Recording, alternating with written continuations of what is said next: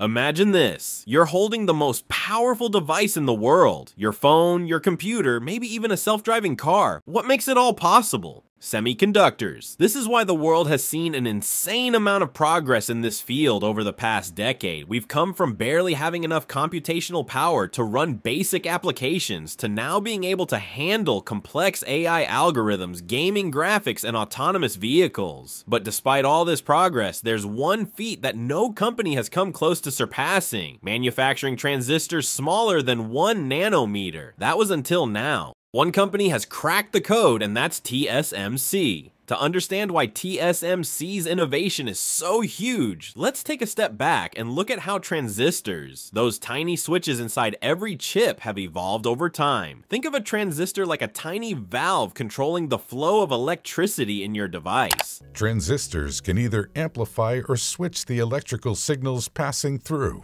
More transistors on microchips allow them to send out more instructions, increasing the computational power. As technology advances, we've had to make these valves smaller and smaller. But here's the catch: when you shrink things down too much, they start to break down. In the 20th century, we used something called a planar transistor, which was essentially a simple on and off switch for electricity. It worked well at the time, but as we tried to shrink it down, we started running into problems. The smaller we made it, the more electrons would leak through the transistor when it was supposed to be off. This is called electron tunneling, and it's a big headache for chip makers. To solve this problem, engineers turned to a new design that would eventually change everything: FinFET technology. Imagine trying to control the flow of water through a pipe. If the pipe is too small, the water starts leaking out, right? Well, a FinFET transistor is like wrapping that pipe with fins, making it easier to control the flow. By creating a fin around the transistor, we get better control, less leakage, and better efficiency. This breakthrough allowed for smaller, faster, and more energy-efficient chips. By 2012, companies like Intel and TSMC adopted FinFET, and it became a game changer. You've probably seen the power of these chips in your own devices. Think about the Apple M series chips, but even FinFETs have their limits. As we continue shrinking transistors, we hit the walls of physics. That's where the next big thing comes in: gate-all-around, or GAA technology. Now picture the transistor as a pipe, like before, but this time, instead of wrapping fins around it, imagine a protective layer surrounding the whole thing. This design lets us control the flow of electricity from all sides, making it much more efficient and preventing any leakage. With GAA, we're not just talking about smaller chips, we're talking about chips that are more powerful and more energy efficient than ever before. TSMC is already mass-producing GAA transistors as part of its N2 technology, and we'll see the first devices featuring these transistors, like the next iPhone, soon. This is huge because GAA transistors will enable chips that are not only smaller, but faster and more energy efficient than anything we've seen so far. But how do we make these super tiny, super powerful transistors? It all comes down to lithography, a process where light is used to etch designs onto silicon wafers. To make these chips as small as we need, the light has to be incredibly precise. This is where ASML comes in, with its extreme ultraviolet lithography, or EUV machine.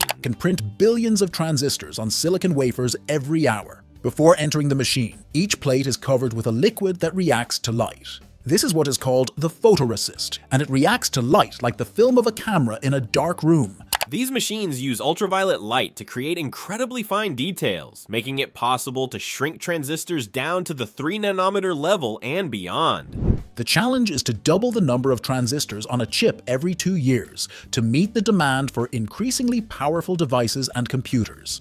However, as we approach the 1 nanometer threshold, the challenges become even more significant. Quantum effects, like quantum tunneling, make it harder to control how electrons flow. At sizes below 1 nanometer, electrons can jump through barriers that would normally stop them. This means the usual methods to prevent leakage and power loss aren't as effective. So what's the solution? TSMC and other companies are exploring new materials, like 2D materials and carbon nanotubes that could better handle these quantum effects than traditional silicon. These materials could hold the key to making chips even smaller and more efficient than we ever thought possible. 2D materials like graphene, a super thin material made from carbon atoms, are also being explored. These materials are incredibly thin, just one layer of atoms thick, but they have unique properties that make them perfect for tiny, efficient chips. Some 2D materials can carry electrical signals much faster than silicon, making them ideal for creating more powerful processors that could fit into smaller spaces. While TSMC's progress is incredibly impressive, the road to 1nm chips isn't just about technology, it's also deeply influenced by politics. You might have heard about the US-China tech war, and it's impacting the semiconductor industry too. For example, the US government banned Huawei from accessing some of the most advanced semiconductor technology, including EUV machines, which are crucial for making the next generation of chips. This ban has significantly slowed down China's progress. On top of that, tariffs and trade restrictions have made it more expensive to produce the materials and equipment needed for advanced chips. Look, I don't want to get political, but when it comes to the semiconductor industry, tariffs and trade restrictions are really starting to stir things up. Now, don't get me wrong, there are some valid reasons behind these policies, like promoting self-sufficiency and making sure nations aren't overly dependent on each other for critical resources. But here's the thing, these tariffs have unintended consequences that can hurt more than help the very industries they're trying to protect. Take the tariffs that were imposed recently, for example. These aren't just affecting traditional products like steel and aluminum, but high-tech materials used in semiconductor production as well. And that's where things start to get tricky. For instance, materials like silicon wafers and precision equipment, which are essential for making advanced chips, have gotten way more expensive. And these aren't just minor price hikes. We're talking about 10 to 25% increases in some cases. Products that the semiconductors go into are going to get hit by tariffs. And that's the thing. Most semiconductors come into the US inside other things like PCs. These higher costs get passed along the supply chain, meaning companies like TSMC and Intel, who are already dealing with tight margins, are now facing even higher production costs. And you know what? NVIDIA will be even more in trouble than other companies. As the global demand for AI chips, gaming GPUs, and cloud infrastructure skyrockets, the company is already feeling the effects of increased material costs. But it's not just the costs that are a problem. Access to cutting-edge manufacturing tools like EUV lithography machines, which are crucial for producing chips under 3nm, is becoming more restricted and expensive. Building machines that rely on this level of precision is a nightmare. It takes 3 months to assemble and test the 800 circuits, 1,300 cables, and 400 boards that make up these water-enhanced machines for making transistors.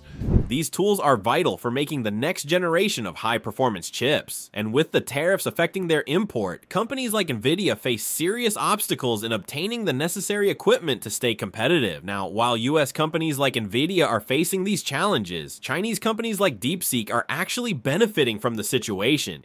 I started this channel to talk about topics like this because it's something I'm really passionate about. If you enjoyed the video, I'd really appreciate it if you subscribed. It helps a lot.